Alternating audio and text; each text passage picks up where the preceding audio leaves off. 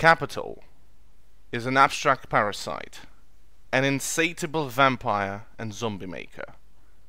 But the living flesh it converts into dead labor is ours, and the zombies it makes are us. Hello, my name is Eugene. My name is TK Jones. And today we're going to talk about capitalist realism and how do we overcome it. A lot of fights. It was several.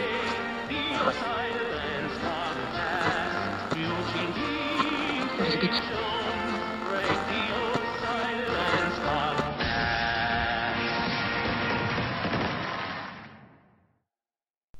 10 years ago, Mark Fisher came out with a very, very important book, Capitalist Realism. And tonight, me and my good friend Lucido of the People, TK Jones, are going to talk about that. So, TK, how's it going?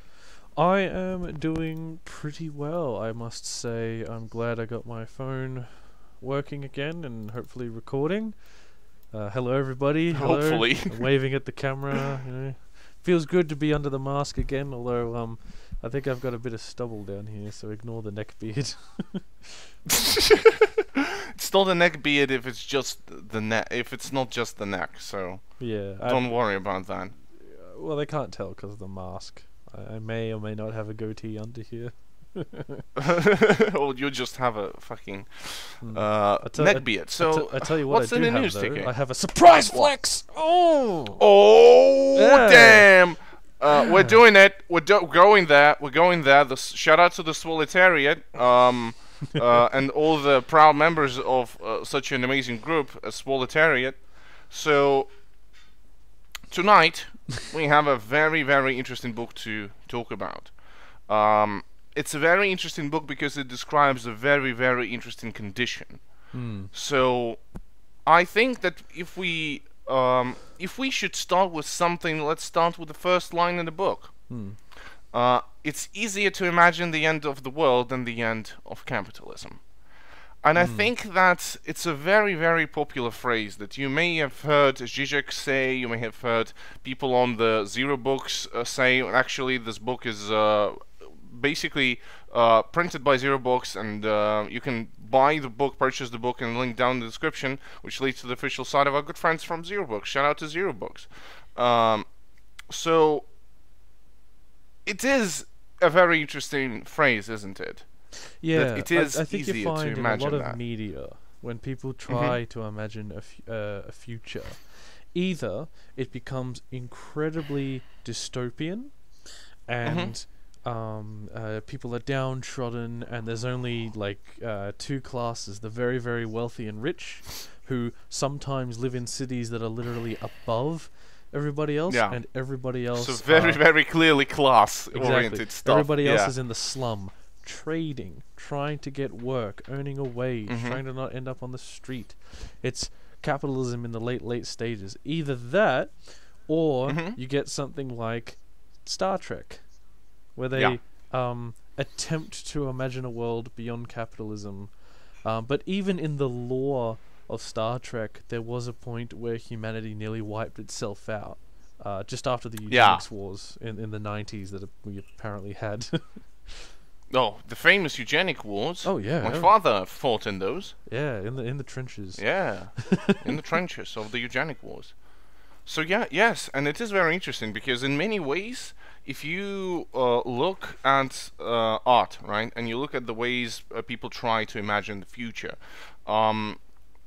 it becomes very obvious that the future that people try to imagine in those pieces of art is an attempt of criticism of our current condition, right? And for example, in those examples of clear class-divided societies with the very rich and the very poor, we could, for example, use any cyberpunk novels, films, or games, right, where you have very strict class divisions. You have people inside and outside. You could have it's all an attempt to recognize the class antagonisms that we exist in today. But I believe that the fact that Mark Fisher starts his book with a very similar movie, with the movie about the future, science fiction, you could say. He used a very specific film, and that film is actually the one that could show us how, basically explain what do they mean when they say that the history is now dead, and that our world is not really creating history but is haunted by one. And that's the Alfonso Cuarón's film Children of Men. Yes, there's a very specific scene, a very haunting scene, where I believe it's mentioned in the book, the main character goes to see I think it's his friend or a colleague, who lives high up in this mansion, and it's actually like a converted museum, and inside the museum are different relics from the past, like the statue of David. That's they've found pieces of it and they've put it back together, and they have the Mona Lisa and I think some fan fiction. Guernica. There was Guernica there. An old Atari console thing, and like the question that the main character asks is, why collect all this stuff when no one else is going to enjoy it after us? Yeah, and for people not knowing what the movie is about, children are not being born anymore. Yes. This is literally the last generation. There is like no children at all, so it's apocalypse basically. Yeah. And the apocalypse has already happened, and this is the last years of humanity. Yeah, it's basically a forceful end of history, only in a sense that more history can't be made. Yeah. And it's history has already ended when the last child was born, basically. That's it. This is a post-apocalyptic movie, you could even say. So yeah, and what did the friend answer him with? The friend answered him with the nonchalant, I try not to think about it, and then immediately turns and starts talking about a government-supplied suicide kit. Oh my god! It's pretty bleak.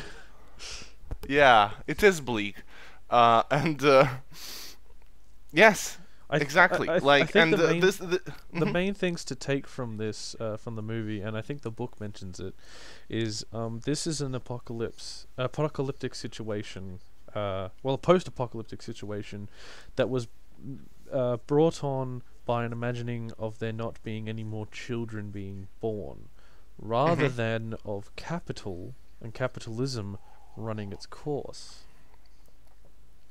It's a weird distinction where even when in a world where there's no point in making profit, people are still trying to make profit.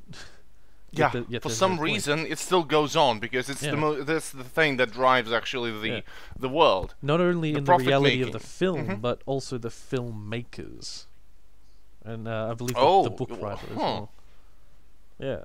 So could you please elaborate on that? This is an interesting point. So the filmmakers had a chance to expand in the movie on the themes of anti-capitalism, yet they were still stuck with the idea, although endearingly, that the UK, even in this crisis, would still carry on. Stiff upper lip and all that. Don't just hold on. Still go to your jobs, still earn a wage, pay rent, even though in like a decade or two everyone will be dead and there'll be no one to pay rent to, let alone anyone to live in that house. And both in the reality of the film and the filmmakers can't quite see past capitalism. Even in this film, people are still grasping onto what little amounts of profit they can get. In the reality of the film, and the filmmakers trying to make that into the film as well. Yeah. And I think I believe that perfectly explains our condition. That's why I believe it's a perfect way to start such a book as Capitalist Realism, isn't it? Like the same. It's very similar to our condition, where we're coming closer and closer to the ecological catastrophe. That's not just like an apocalyptic event, but rather an apocalyptic process that is already ongoing, right? And that is going to destroy thousands or millions of livelihoods of people, will create a whole class of climate refugees, and will go on for hundreds of years. There is no way of like we already are fucked. Like, and Yeah. we are. Yeah. It's a question of how much, right? Yeah, the And, book that we're talking about, Capitalist Realism, really hits the point home when what is happening in Children of Men is a very, very slow process. The last exactly. child that was born in this universe is now 18 or 19. So it's been 19 years since the last person was born. Right. And it's not as if it was a snap thing and then no baby's born. It was probably a very slow process of the number of births for many decades, going down and down and down and down, and then the last person was born. Imagine the panic that people were going through. Imagine people thinking, no, it'll be fine. Imagine people thinking, I'm not into this whole political thing, I'm just trying to earn a wage. And then you get to where the film starts, after years of backstory. It's a real portrait and picture and lens in which to view our real world. And capitalist realism really tries to get us to do this, because it's happening all around us. Senators in the US Congress don't understand that, no, we only have like 10 years to solve climate change. Well, we have a plan for 15 years to begin to do something. Like, no, you don't understand. It's too late. Unless there's a problem that will kill us all within the next 6 months, nothing's going to be done. And then unless, and then the book obviously continues. Yeah. And that's a very interesting thing, because basically let's define some terms before we go into capitalist realism. A very interesting term that wasn't coined by Mark Fisher, but was precisely used for this particular purpose by him, and is now widely accepted this particular term to have the meaning that he gave it. Gave the meaning that he used for it. Originally was like a satirical thing by some artists, where they basically used the socialist realism, and put it in the capitalist realism, and they created art using this term. But the way we might understand what Mark Fisher is talking about is by term postmodernism, not postmodern condition, neoliberalism, neoliberal ideology, sniff sniff, and capitalist ideology, modern capitalist ideology, late capitalism, etc., etc. And it basically describes a socio-economic condition, socio-economic, political, and ideological condition that we, us, people living in 2019, have experienced. The thing that we live in, You might even say the society. But we live in a society. Before we go on a tangent to talk about that, basically, the society that we live in, it's very, very important to understand that while labeling all leftists postmodernists, right, there are many leftists, Marxists, like Mark Fisher is one of them, who understands and recognizes postmodern condition, and believes that it's not really good, and that we should move past it. The same way, for example, Jordan Peterson is also a critic of postmodernity and capitalist realism to some extent, because he also recognizes the change that happened when we moved from Fordist way of organizing labor to post-Fordist organization of labor, when we moved into neoliberalism, and when we embraced neoliberal capitalism, when the modern debt-based economies emerged, when the modern banking systems emerged, and it's all traced back to the 70s and 80s, where this particular way of organizing lives, basically, because nothing is apolitical. Everything is interrelated. I did have a quick question. It's a side question. When the thing I've seen kicking around is the response to Jordan Peterson saying, the postmodern Marxists and whatnot. The response is Marxism actually rejects postmodernism. Is that true? Is that an accurate response? Well, Marxism, you could say the following. There is a clear distinction between postmodernist thinkers, postmodern philosophies, right? Because there's a difference between postmodern condition, postmodern philosophy. Foucault is a postmodernist, right? But he didn't support the things that, for example, Mark Fisher criticizes. Basically, what postmodernism as a philosophy is, as a philosophical concept, it is a skepticism towards any big narratives, supra-narratives.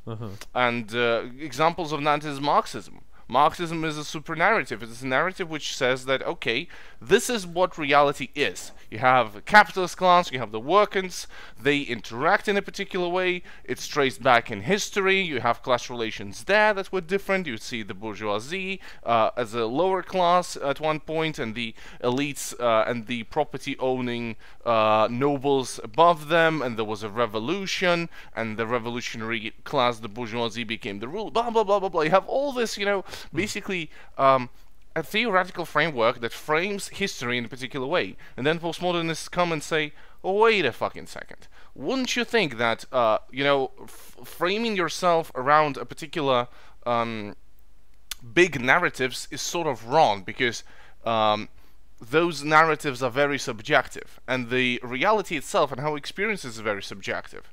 That's why they refused. They were critics of religion. Some of them were leftists. A lot of them were leftists, because you couldn't say that Foucault was pro-capitalist in any way. He was the guy throwing bricks during 19 Paris events, in the 60s. He was throwing bricks at the cops, trying not to put stains on his beautiful clothes, as described by the eyewitnesses. He was there, and all of them were there, but they still saw there is a big problem with big narratives, be it religious, political, left-wing, right-wing, doesn't really matter. Frankfurt School is all about criticizing those narratives, and postmodern philosophy is all about criticizing those narratives and refusing them. Therefore, you could say that Marx is definitely not a postmodernist, because he was a modernist. Like, whole postmodernist thought was built on criticism of such narratives and such philosophies. And they are part of the, of the intellectual evolution. And it doesn't mean that everything that Marx said is wrong. It means that they are not in the same school of thought, because he was a modernist. He was a modernist thinker. Just as, for example, Freud is, and other people that were at the time writing in the same vein as Marx, they were part of the different schools. So it is sort of correct to say that he wasn't really postmodernist. He wasn't. Definitely wasn't. Okay. But in a similar way to how... Thank you. I went on a bit of a tangent, but I can jump off back from this.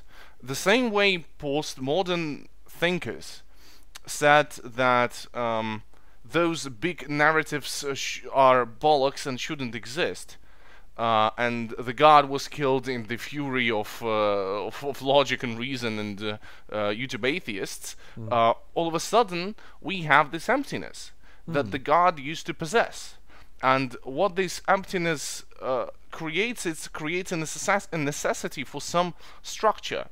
And the capitalist realism is one of those structures that emerged. Is the condition? Is the structure that exists now in place of all of those big narratives? Because if you could ask people about ideologies, the word ideology usually means this very alien, well-structured thing, right? And you could, when you say ideology, or even the past, that's the past. This is when Stalin ideology, yes, Marxism ideology, capitalism, not an ideology all of a sudden. Liberalism, not an ideology. And that's why some people are saying that we live in a very important place in history. In a place of history where history ceased to exist. Where we don't really create history anymore. Because we live in a post-ideological, Fukuyamaist world. where social democratic capitalism is it. Nothing is going to change anymore. Fukuyama was mentioned in the book as well, I believe. If I Yeah, remember. because he was one of those guys who said the end of history, and to some extent he's correct, because people who try to imagine the world beyond capitalism, who try to imagine the world, any world beyond our current condition, is seen as dangerous radicals and extremists who should be suppressed because they are dangerous. Sometimes, in a way, as well, when people try to imagine a positive outlook beyond capitalism, they're called idealists, and they're often a fantasy Utopians. world. It's all faffy. It'll never happen. How could this be achieved? Yeah. Exactly. Again, with Star Trek, lots of people, especially people on the right, will say, "Oh yeah, Star Trek. That's a libertarian ANCAP dream." I'm like, what? What? They just cannot see a future without profit and private property. Without money. Without money, without private property, without money. It's a moneyless society outright. It means that it's a need-based economy with full automation. That's literal, actual existing communism. You know, that's the communist society. Yeah, and they still try to tack on and apply. Oh no, but they trade with the Ferengi, which means they're capitalist. Oh no, they have property. They have a house. That's private property. Yeah. You know, not understanding definitions of private and personal property again. Like, yeah, sure. And it's not just Star Trek. You get this with a lot of different media, and I think because it's really impossible to imagine. That's again for people who live, like, it's really hard for any person who actually lives in today's world to try to look beyond the conditions of our current conditions. And the current conditions specifically are designed to look as if that's it, as if this is it, we have done it, history's ended, politics are done, we'll just have management, and we'll have the state managing some of the things, and the market will be finally free from the state, and this utopian dream of a neoliberalism that will just save everyone from bureaucracy of the past, and will save us from discontent and poverty, and will provide us with all the good things. That's the real, in my opinion, utopianism. That's the real utopianism. And I think, in many ways, we see this utopianism failing more and more in today's world. There's a real... people think a lot of people, especially younger people, even mentioned in the book as well. They wrongly say that there's this apathetic feeling that this is the world around us. That's how it's going to be forever. We might as well not try to change anything. And I think the thing to remember is that they're not apathetic; they're just bored. They don't know that they can change. We can change the world around us for the better. Yeah. There is a world beyond capitalism. We just have to work for it. Actually, before we started, you made a very clear distinction. You talked about it a bit. You made a clear distinction between apathy and boredom. Yes. And can you please tell us what's the difference between those terms in your opinion? So apathy is a state of not caring. You know that the world could be changed, but I just don't want to.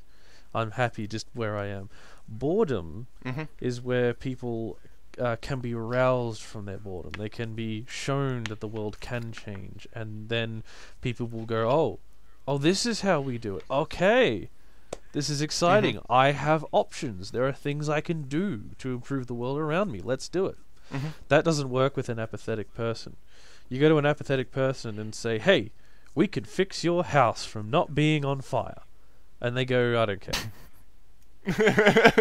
But you go to a person who's staring at that house thinking, my God, there's nothing I can do now. God, I'm so bored of options. My house is on fire. And you are fine. Yeah, but the boredom is very similar to that, because it's literally like you just can't do anything and you feel helpless. Yeah, and you don't do anything. If you come in as a fireman and you put out that fire and you say, here, take this auxiliary hose and help me, you're showing them, hey, there is something you can do. There is a new world to build. A new, we can save your house from being on fire. I'm sort of, I'm bringing up Philosophy Tube's fireman starting fires thing. Oh yeah. The analogies were about to collide, and I sort of had to stop myself. But yeah, it's a very interesting distinction because the way actually Mark Fisher described the condition, because he was a practicing professor, he worked as a professor, and he worked with a lot of young people he described this very particular depression that a lot of those young people have, and that it wasn't depression, apathetic depression, you could say. It was boredom. It wasn't impossibility to gain pleasure, as he wrote it in the book itself, but an impossibility to get anything but pleasure. So you had to be hooked onto the consumption of media. You have to be hooked on the consumption of positive, positive reinforcement and positive flashing things in your face, so that you would be distracted from maybe yourself to some extent. And yeah, there was he saw that. There was a situation with a specific student in the book. Oh, I remember. Yes. With the headphones, where Could one you please class tell they had us? the headphones on with no music, but then in another class they had the headphones down and playing music out of them, and in both instances, very low volume at the same time. Yeah, it's not so much that they wanted to intake music to comfort them. They wanted to know that their headphones were close to them and that it worked. So this you are always next to the machine that will provide you with entertainment and positivity. You can always consume. Consumption is always near. Yeah. And to some extent, it's an interesting little microcosm of how lots of people felt at that time and even today, because I believe the book was written in 2009. Yes, 2009. Yeah. And a lot has changed since, I believe, and a lot has changed in terms of how we respond to the conditions that we exist in. A lot has changed in our response to capitalist realism, partially thanks to the work of many leftists who became very popular in that time span. You could say Slavoj Žižek had a lot to do with how many young intellectuals and young people in general perceive their state, because we can see that today the sort of democratic socialism is a term that is fucking trending, right, all around the world, and we can, the Western world at least, and you can see that a lot of young people are getting more and more engaged in the political process by one way or another, and most of them are looking to the left, and it's happening, in my opinion, due to the fact that I don't think that all of them recognize what capitalism even is, still to this day. I don't think that many of the people who vote for Bernie Sanders in America or support Jeremy Corbyn are conscious of class antagonisms and how they are part of the system. I don't think they're conscious of postmodern conditions are either. But what they are doing is that they are reacting to capitalist realism. They are reacting to it the way they see how, in the only way they can see how. They look at the people who are coming to them and telling them, okay, healthcare and education are things that shape in your lives. Those things should be free, right? Those are things that are universal. Those are the things that we should all be supportive of.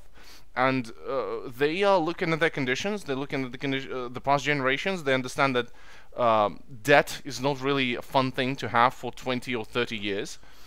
And just to get a job at Starbucks, it reminds me of a very interesting anecdote that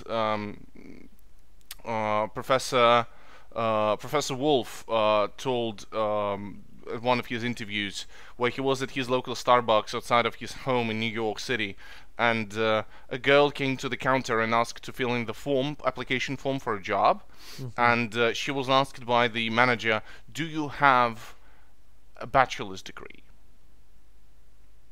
And her response was, I don't. And I must say, a bachelor's degree to work in a coffee shop. Yeah. And she said no, and he said, I will still give you the form, but you should understand that our management gives priority to people with higher education. And that's it. You must have a higher education to get any job. And therefore the debt is the way to go. Young people see that things. They live through that thing. And they are saying, no, we don't want that.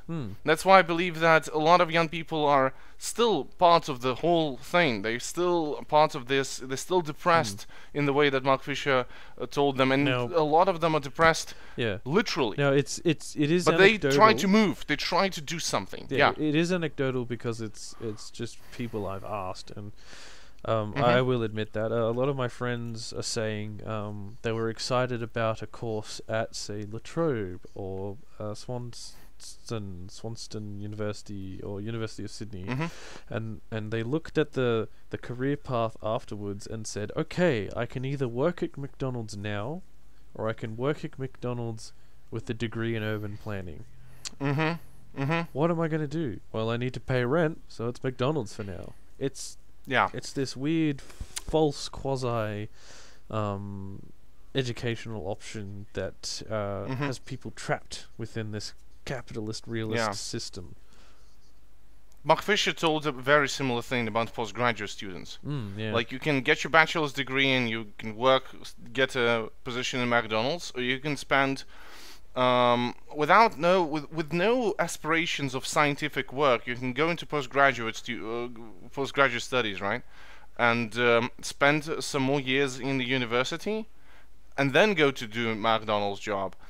And many people choose to go to become undergraduate students because for them this is an environment that is understandable. For them, there is it's at least something, right? It's at least something. It's not McDonald's jobs, and they do those things, and with no aspirations to do any scientific work. And in many ways, we can see very, very similar patterns of behavior seen across, not only in education and not only with young people. We can see it around the world, around different spheres of social life and political life.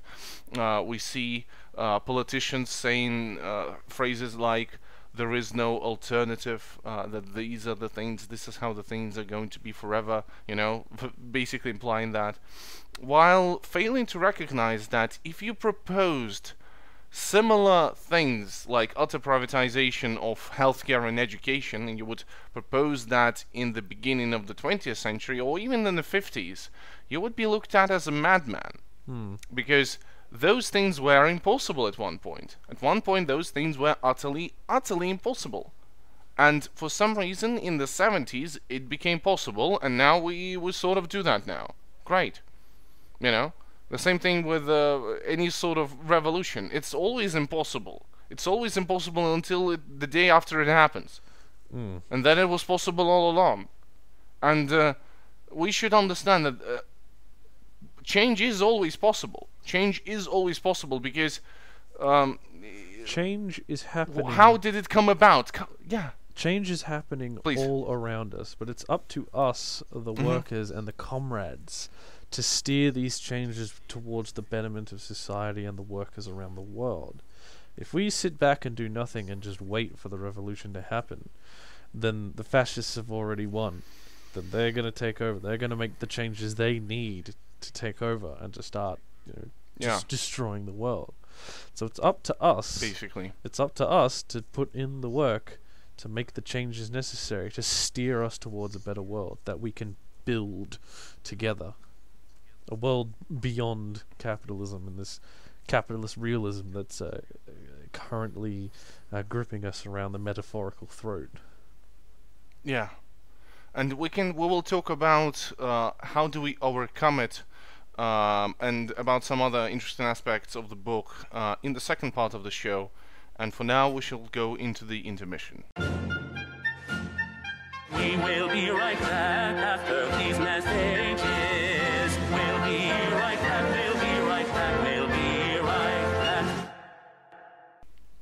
And this is the intermission. So we are supported by our very good fans that are so generous to give us the communist dollars. And we are very, very glad for all of you to send in us all your communist dollars. Thank you very much. Don't forget that you can support our show by going to patreon.com/emlpodcast, and you can spend some money on us, or go to our Ko-fi page in the description to do the same if you want to do just like a one-off thing. We are basically existing because of two things. One, people giving us money. Two, people sharing our stuff in your spaces, in your favorite leftist groups, Discord servers, and chats. So if you like what we're doing and you want to support it, you can give us money or just share us around. Give likes to the videos so we will be better in terms of SEO. Leave comments, like any old comment will do. Just don't be a Nazi guy who literally left a comment yesterday on the shitposting video that we did about Trump. Don't be that guy. Please don't post Nazi propaganda shit on our videos. Thank you.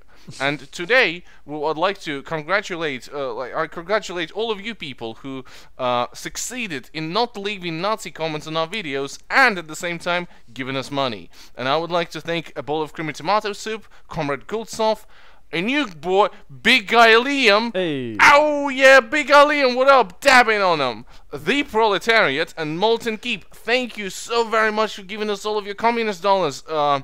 We are very, very glad that you exist. You're keeping the lights in this hellish place, and due to your support, we will grow even better as the months and days go by. So yeah, thank you.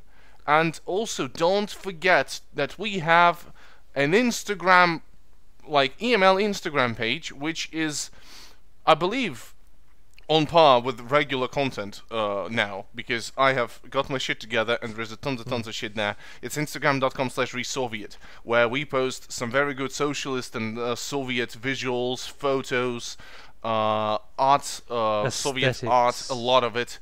Yes, there is a lot of interesting stuff there. So please follow it. It's not your, general, people posting hammers and sickles all the time. We have a lot of interesting Soviet art from the 70s, 60s, even 90s and 80s, from all throughout the ages, and you can find some interesting visually appealing stuff there, and even some thought-provoking art. And some very cool pictures. The last thing I posted was an image of the Bolshoi Theater in Moscow, decorated for the 70th year anniversary of the October Revolution. And that's a sight to fucking see. So check it out. And yeah, Tiki, do you have anything else to announce? Yes, I have a new Twitter handle. You can tweet me at... I've forgotten it. At emltk_jones. On Twitter. With no underscores. No more Trump, underscores. the real thing. Before, people were getting confused and asking, do I write the words underscore or just the symbol? I'm like, nope. Gonna solve that problem now. On Twitter, it is at emltk_jones. Yeah, you can follow him there. Also, don't forget to follow DibDab, follow Manman Massive, who is, by the way, a full member of the Email Collective by now, who's also a frequent contributor to Zero Books, and he is the editor of this thing. He edits our shit now, and we applaud him for all of his time and dedication and his labor. And no, we're not going to pay you. Please work more. Yes, very good. Thank you. We are very bad in terms of social package that we give to our workers. Very terrible. No dental. So no, I haven't seen a dentist in 5 years, I think. And with that, with this horrifying image of my mouth in your mind, let us go into the music break, and we'll see you after that with more Capitalist Realism.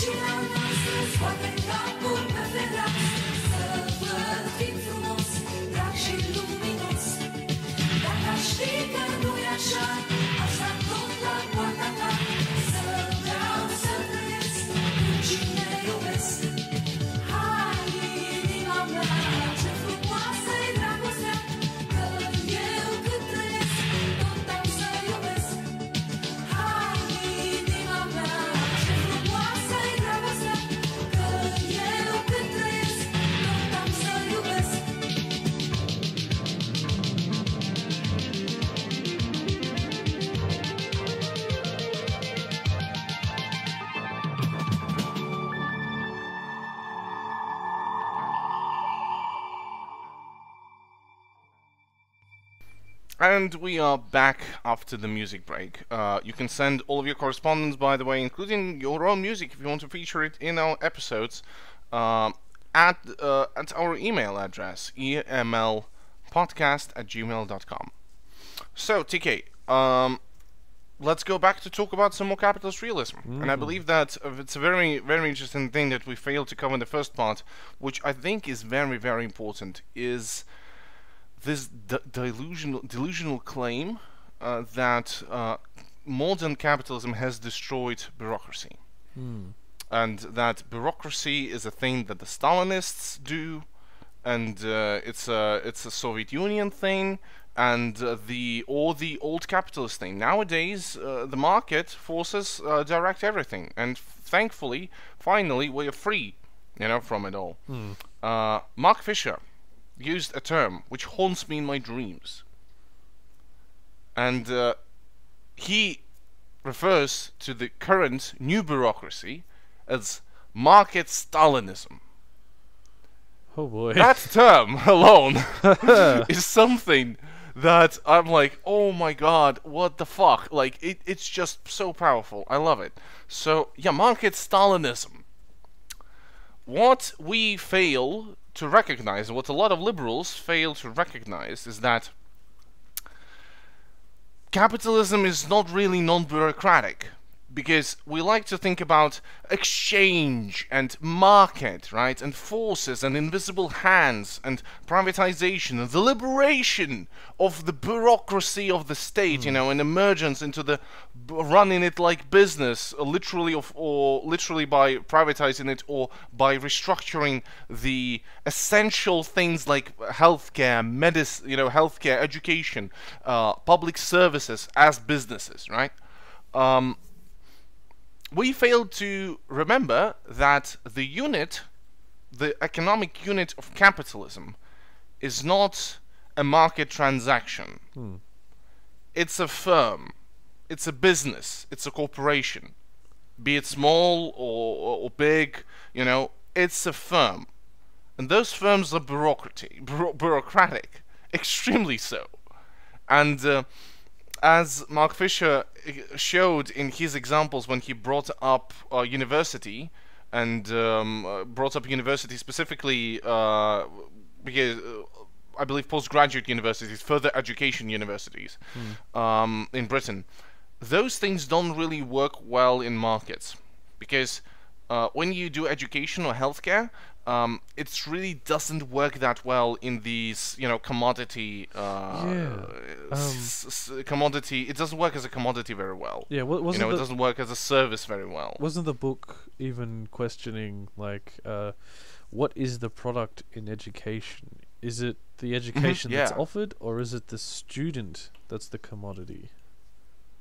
Yeah, exactly. And those things are, and you know what? There is no clear answer to that, because.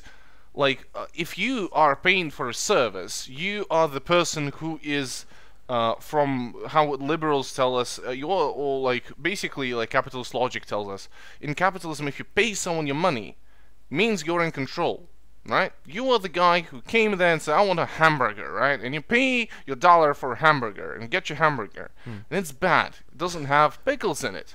And you're like, well, let me see your manager. Where are the fucking pickles? And they apologize and they give you a good pickle-full, you may say, hamburger. Right? You paid for a thing and you didn't get what you wanted, so you still have power in this relationship, right? Because it's about your money.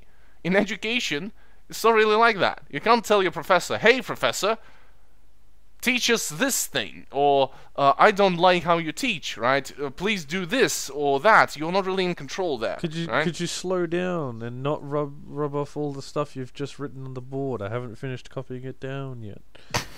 Yeah, there are no contractual obligations in this exchange. It's not a direct exchange. There are both sides in this thing, right? The university does depend on you paying money, but at the same time, you're not really in control because you are under the structures of the university education, where the professors and the management of the university are in control of your education life, and sometimes your life in general, especially if you live in the campus, right? It's sort of very, very weird. It doesn't really work well in markets, right? For example, people like to imagine it's a service, right? You have a contract, it's a service, and from the capitalist standpoint, they're correct. Those things are services. If you pay for education, they're providing you with a service. But in my personal experience and the experience of many people who did university, it's not really like, for example, going to a hairdresser and getting your hair done, right? Both things are services, don't really work in the same way. Therefore, to combat this impossibility of a university to be like a business, the bureaucratization processes have been invading those spaces for a very, very long time, since the 60s basically, since the 80s basically. And we see that in the West, and here actually the same in Belarus. It's also doing that. It started with school education, bureaucratization of the school education, and it slowly and slowly moves into universities. Universities, it works basically almost exactly like Mark Fisher explained, because of the semi-private way universities are run in my country, because we do have private education, but our education is most of the universities are state-controlled, state-owned, but they operate on the paid basis. And university that doesn't get any funding from the government and can pay for itself with tuition fees has an interest to maintain that and to maximize their profits because of the reports given to the Ministry of Education. You know, it's the same way with any government-controlled businesses. They still have a profit incentive because today's governments, states see any services, they want to run the services as businesses. For them, a year in profits in this particular organization, state organization, is seen as a positive thing because market incentivizes us to think that way. If something gets you money, it's good, right? And that logic applies to the big things and to the small things. For example, Tiki, do you have any hobbies? I have a few. Nerf, for one. Like, for example, Nerf, great example. Does it pay? Does your hobby provide you with any income? No, it costs money. It costs me a butt ton of money sometimes.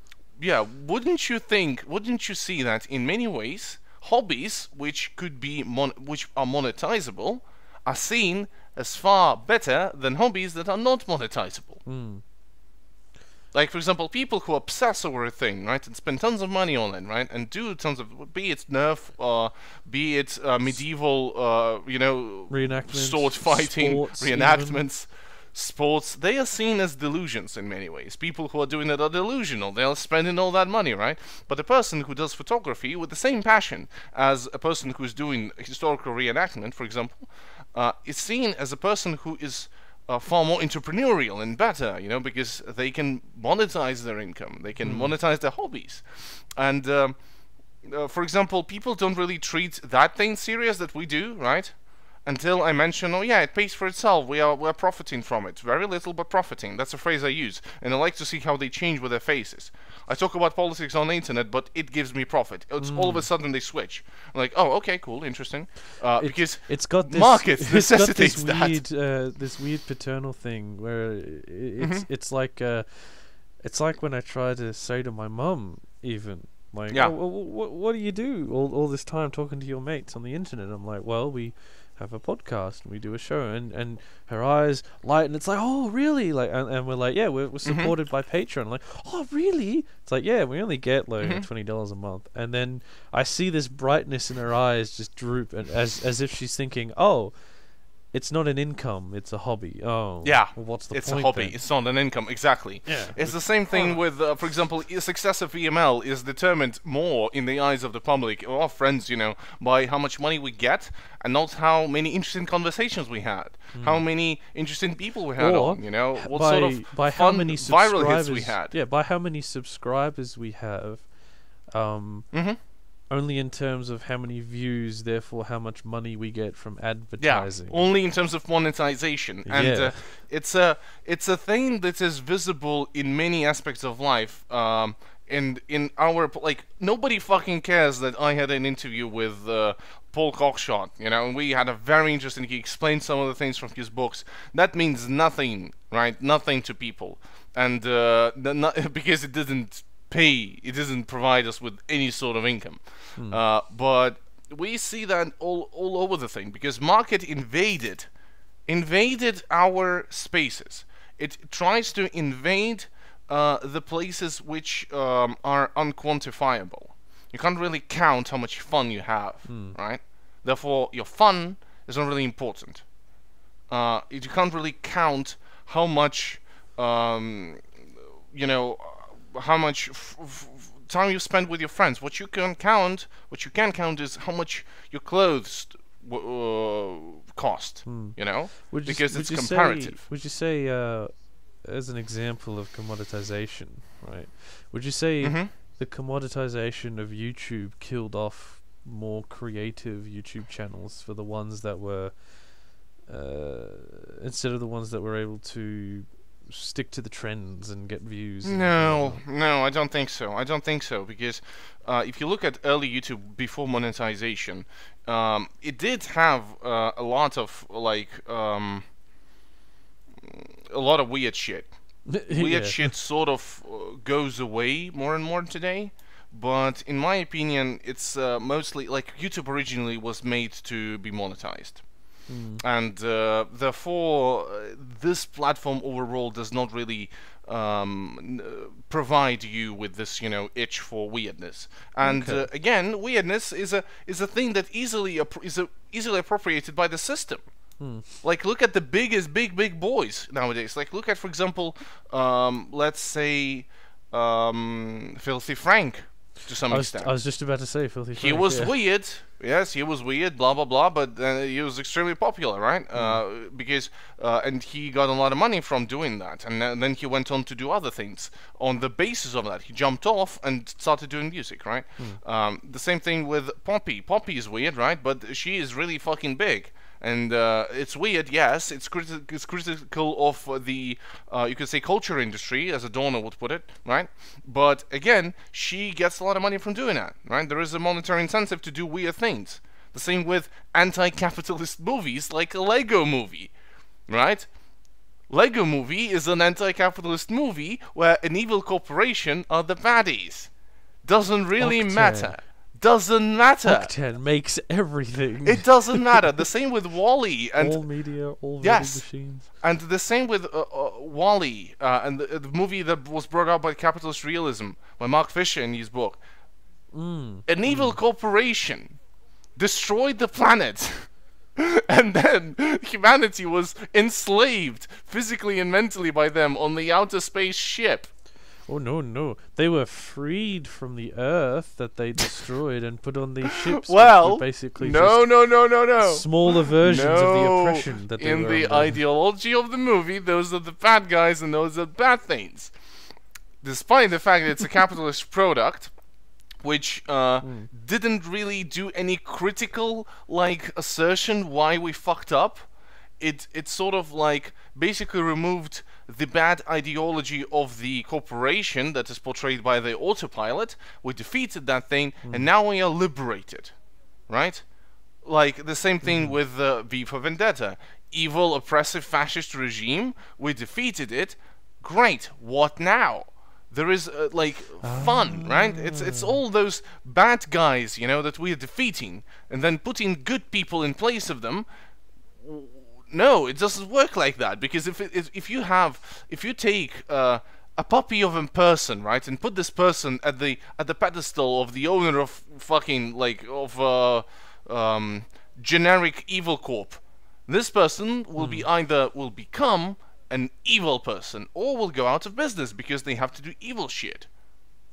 Yeah, I think that's the main thing to, in a broader sense, criticism of capitalism is that no matter who's in charge of it, it will always be capitalism. Yeah. You could have the brightest, the smartest, the kindest, the most caring people in charge of all the different businesses in all of the capitalist world, which which is the real world, the society that we live in. Amen. And they would, they would still do all of the bad things that we Marxists and socialists and communists say will happen, because in order to be successful in capitalism, you have to compete against other companies, you have to make a profit, and you have to exploit workers. Exactly. No matter who's in charge doing it, the exploitation is there. Yeah.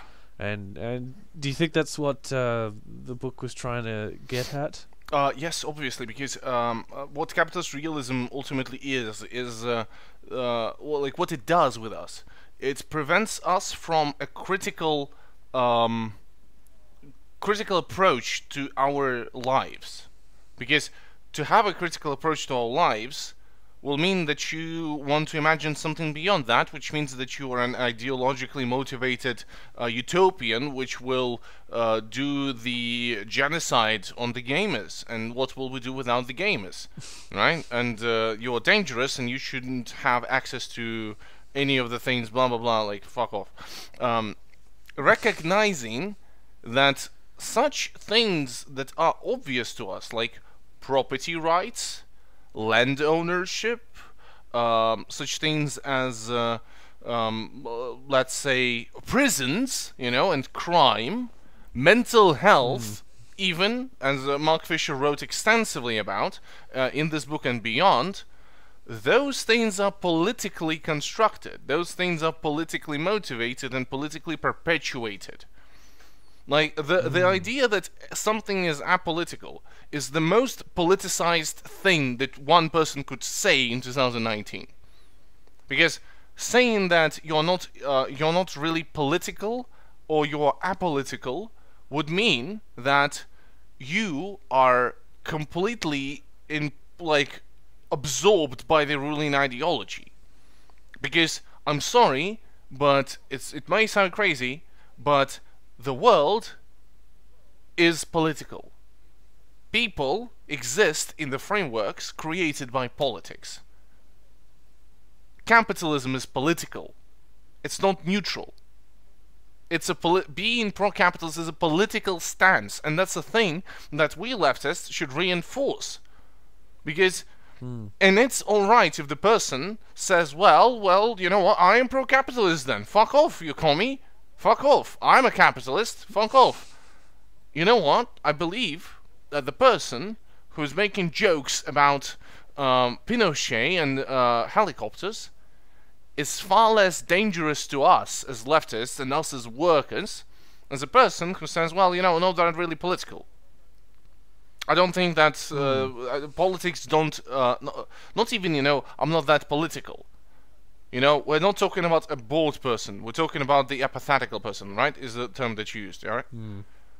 Yeah. We're talking about the person who sees all of the things and doesn't recognize the politics in it. We're talking about the person that has enough privilege to ignore, right? Because it's easy to be not really that political when you live in when you lead a comfortable life, having a comfortable job in the first world, and enjoying, insane amounts of fucking money that you get from a middle manager position somewhere in New York, right? And just then say, I don't really, it's a real shame that, black people are getting murdered.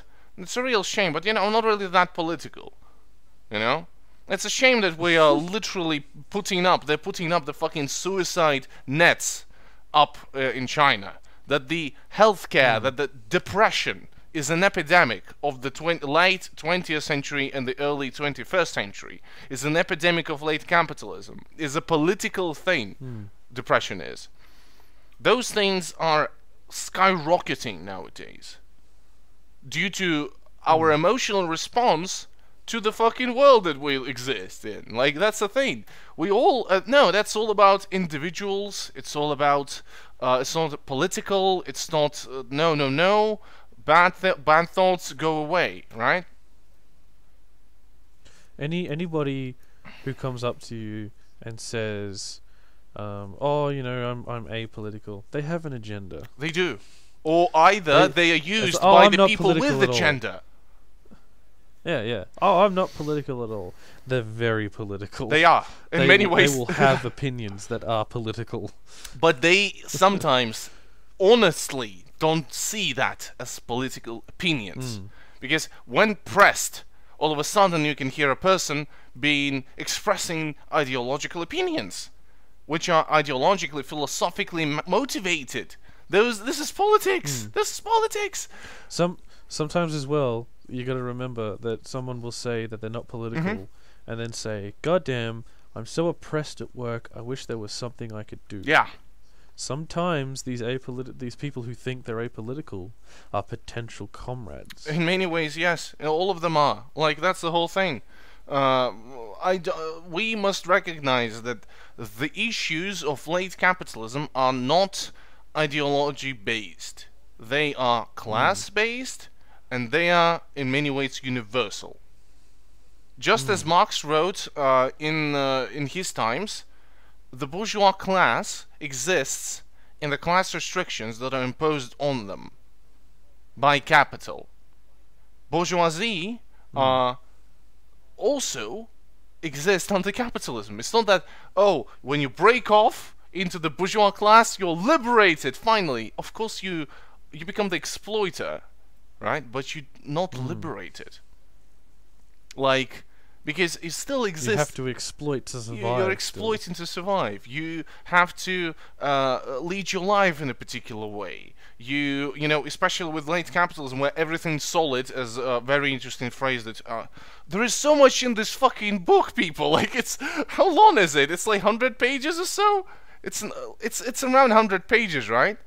And there is so much there. For example, how Mark Fisher said that everything solid boils down into PR in late capitalism. It doesn't really matter what you produce and how you produce it. It matters how it goes well in terms of PR.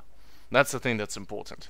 You know, I work, for example. I'm imagining a greasy car salesman coming up to you, selling you an absolute shitbox, but making it sound like a Lamborghini. In many ways. Like, for example, I work I have a new job as a technical support guy. I work in technical support of a company that produces, that makes a product, right? They produce a product and they sell it on the market, and I'm the guy who they message when something doesn't work. And an interesting thing that I observed, and my colleagues observed, is that the people don't really fucking give a fuck about technical support guys. You know, they don't really give a fuck about us. We are the prancing monkeys that have no expertise in coding or manufacturing or anything like that. We are the people who get the shit from everyone, the customers and the colleagues. And because they don't really... The only role that we fulfill is PR. The only role that we fulfill is that our task is not really to solve the problems of the customers, but to show to the people who are purchasing us that, we have 24/7 technical support, and our main task is PR, ultimately. It's marketing. The main task of us is marketing. The main task of people who are doing the interfaces, for example, for applications on your phone, is not really to make it comfortable for you, it's to make PR for the company. And partially, of course, we are doing some labor, which is productive, right? But the late capitalism it's a process of everything going back to PR and everything being about PR. Because stock prices are not really, affected by how well the product that was produced was received by an individual. It's a PR thing. It's a marketing thing. It's workers around the world are told, you're the face of the company. Yeah, you're not. Be in the back room. Don't talk to anyone when you leave to go to your car. Yes. Don't post about us on Facebook. Don't mention anything about the. But you're the face of the company. You're the face. You're the face of the brand. You're the brand representative, but you're actually a salesperson.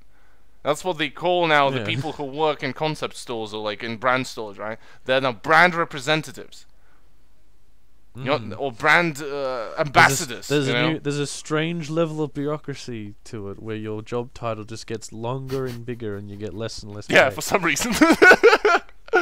Oh my god. Yeah. Oh my god.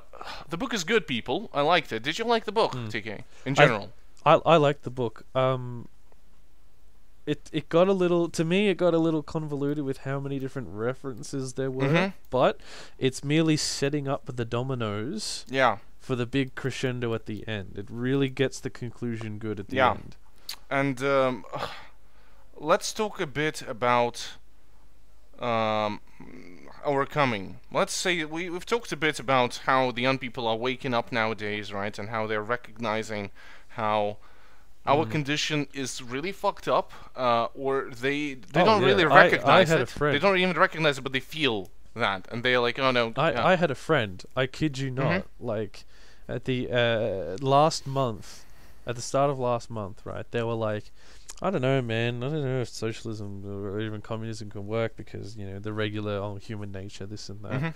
And then just recently, this month, I kid you not, like yesterday, he's like, you know, I understand why people are realizing the class that they're in and they're sort of growing in their consciousness as to how fucked the world is. I'm like, oh my god! Oh Holy my god. shit! That's such a Like, big thing. even... Okay. Yeah, Okay. even on his own, he's suddenly seen how fucked he is because of his class. Yeah. Because he is a worker, and the workers are getting fucked over. And no matter how hard he worked at whichever job that he works, he was never going to reach to the level of richness that his boss was. Exactly. And Because his boss makes billions of dollars. oh my god. And my friend made very little. And it was just in the span of just a month that he's like, oh, I don't know about communism, and then all of a sudden, fuck capitalism, fuck it to death. We gotta do something about it now. Yeah, my guy. It's And amazing. the way actually we could have even a two-parter, you know, on this one. Do you think we should make it a two-parter? Because I think this is a good jumping off point to start talking about the growing class consciousness and what we can to help guide it. yeah, because in many ways, like the way the management, the way the companies work in the so-called post-Fordist era, right, in the late capitalism and capitalist realism, is very different, and is very much the same in terms of oppression, and even worse in terms of oppression. It's more brutal than ever, and the friendlier with a fucking friendly face. And like, for example, I work in the same office space as the co-owner of the company, who is like he earns, I don't know how much he earns, but he is a fucking like, rich as fuck, I'm pretty sure. Because our company is exploding in terms of sales, is exploding in terms of growth, right? For like, we are opening offices globally, right? We are a global company that grew from a startup into the big thing, right? And the dude is very, very rich, I must think, right?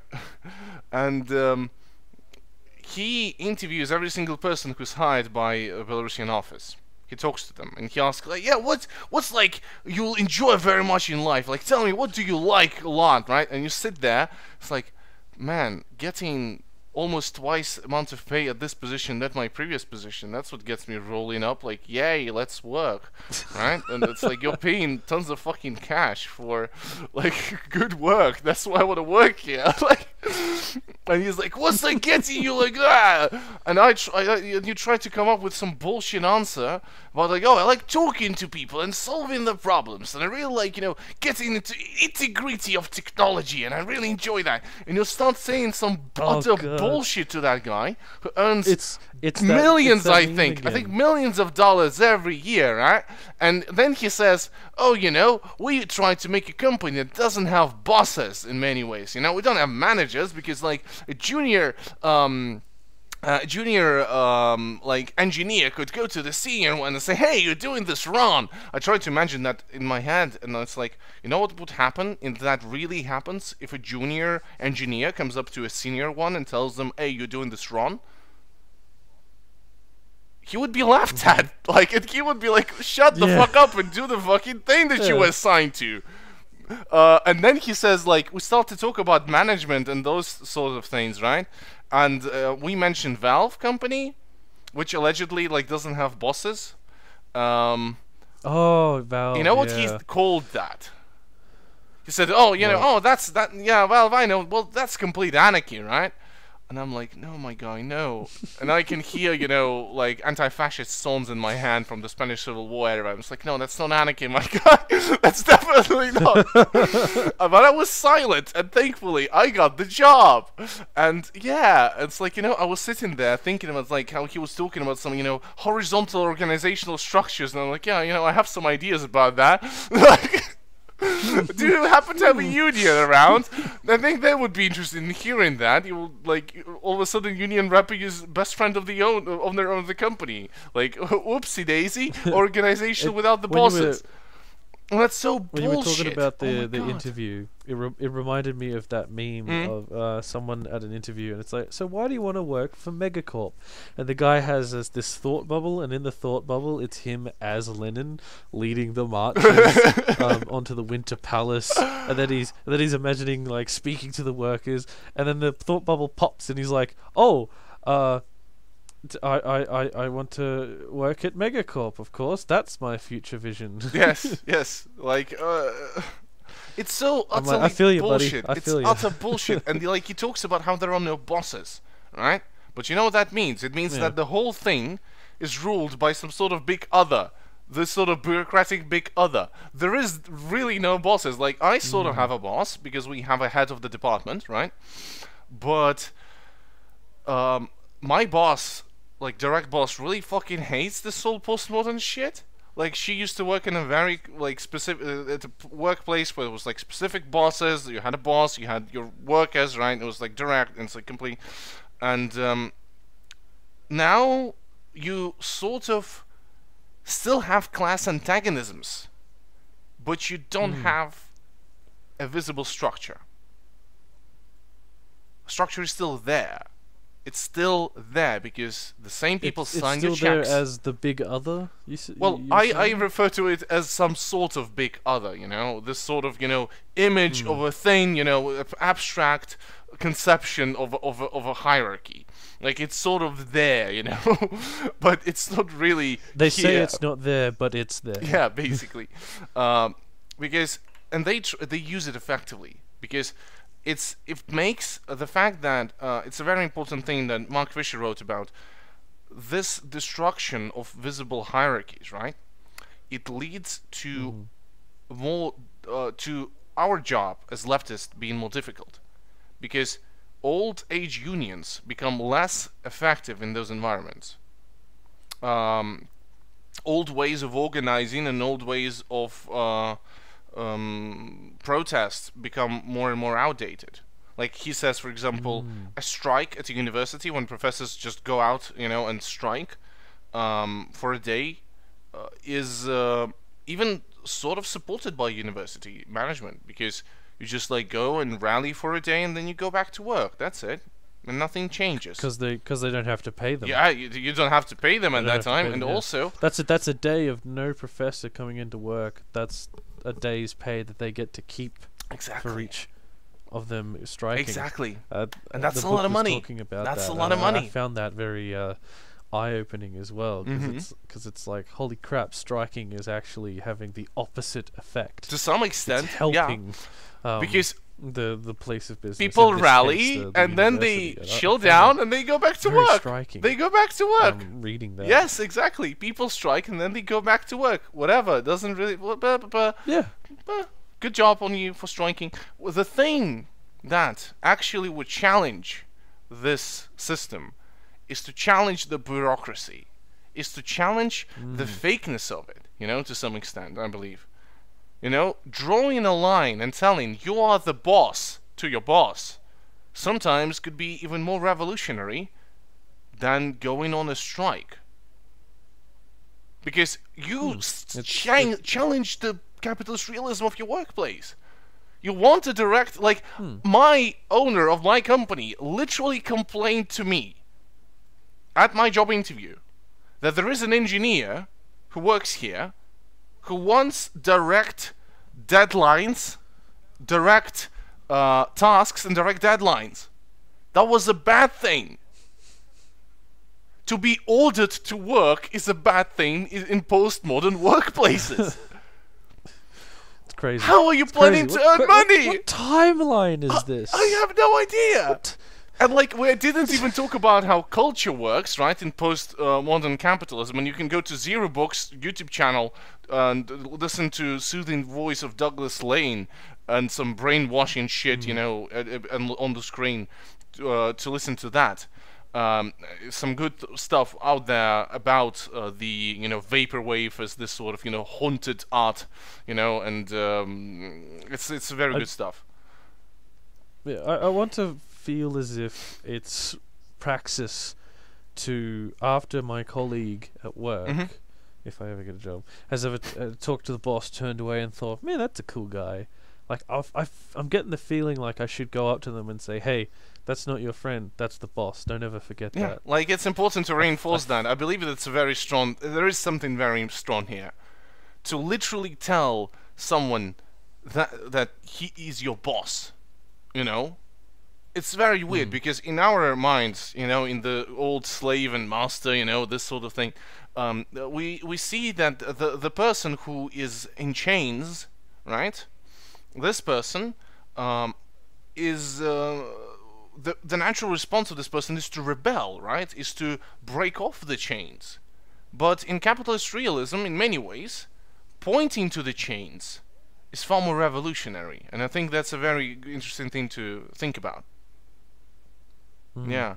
Is there anything else? In one small, well, in one small little exchange of pointing out the chains that surround us and our fellow workers, we're taking another step forward to spreading class consciousness And breaking away from the chains. That is where, that is where praxis lies, comrades. That's what we must strive to do. Exactly. There's that last little call to action I always try to cram in at the end. Very good.